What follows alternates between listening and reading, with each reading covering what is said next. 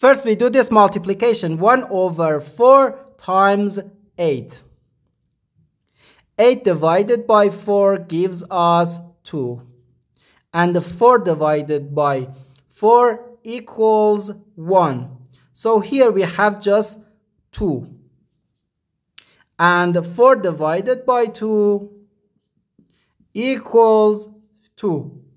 But this answer is not correct, because according to the order of operations, multiplication and division have equal priority and we have to work from left to right.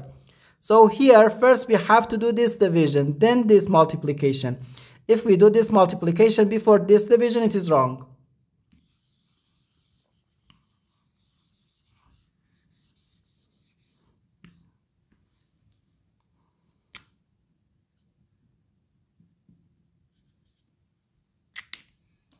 So first this division, 4 divided by 1 over 4. According to the KCF rule, K stands for keep, C stands for change, and F stands for flip. We can write keep the first fraction, change division to multiplication, and flip the second fraction. And here we have times 8. 4 times 4 gives us 16, and 16 times 8. Okay? 8 times 6 gives us 48. We write 8 here and the carry 4 here.